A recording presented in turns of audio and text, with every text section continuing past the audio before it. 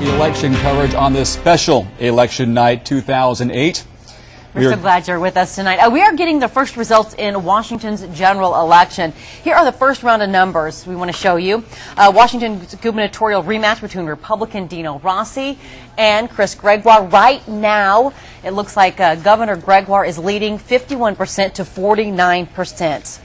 KXLY4, Sally Showman and McKay Allen, both with those campaigns over on the west side. We're going to start with our own Sally Showman, who is at the Bellevue Hyatt. She's with the Dino Rossi campaign tonight. Sally?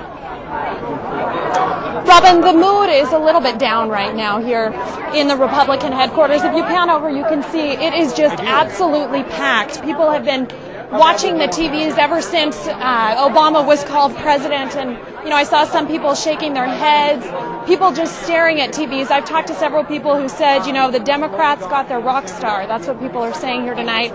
They said that they expected it, but it still is very disappointing. They're hoping that Rossi pulls through tonight, and we're going to have several speakers here within the next few minutes. Sam Reed is supposed to be the first to take the podium within the next few minutes, and Dino Rossi is expected to speak as well, possibly within the next hour as we get some more results. Back to you in the studio. All right, Sally, thanks very much. Live there in Bellevue. I want to take a look at some numbers now, also around the state of Washington. U.S. House of Representatives in Washington's 5th District, Cathy McMorris Rogers seeking her 3rd term in office. The incumbent looks like she's going to be winning over, she has won over Dr. Mark May, 62% to 38%. So Cathy McMorris Rogers there, the winner in the 5th District of Washington. We want to jump across the border now and take a look at some Idaho results.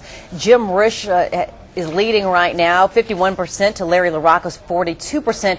This is the race, the seat vacated by Senator Larry Craig. Of course, the bathroom sex scandal of last year, which none of us will ever forget. And those are the immediate results, although right now we're still waiting for the final results between Walt Minnick and Bill Sally, the incumbent Bill Sally, taking out Walt Minnick there, 55% to 45%. All right, we have KXLY4's McKay Allen. We talked a little bit about him being with the Governor Gregoire's campaign. We're going to check in with him. We're having a little bit of audio trouble. We'll get with him in our next cut-in coming up in about a half an hour.